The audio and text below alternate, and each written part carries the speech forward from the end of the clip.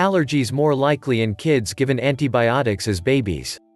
Babies given antibiotics during the first 6 months of life could be at heightened risk for developing allergies later in childhood, according to a new study.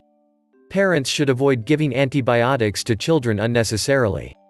The research, published in JAMA Pediatrics, doesn't prove that antibiotics given to infants cause allergies, only that there's an association between the two. Antibiotics can be life-saving, so don't hold off on giving your baby antibiotics if your doctor says she needs them, such as for a bacterial infection.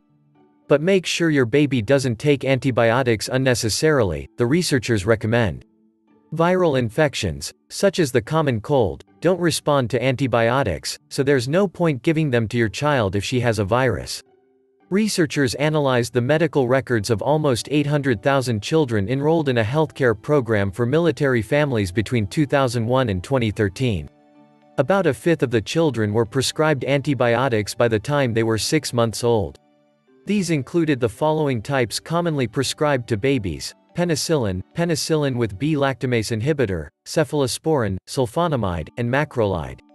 Later in childhood, the children given antibiotics by 6 months old were more likely than the kids not prescribed antibiotics as babies to be diagnosed with allergies, the study found. Allergies diagnosed included food allergies, anaphylaxis, asthma, dermatitis, hay fever, and allergic conjunctivitis. Asthma was most strongly associated with the use of antibiotics in infancy, lead researcher Dr. Cade Nillen said. Also, the more different types of antibiotics prescribed to the children by 6 months, the greater their risk for allergies, the researchers concluded.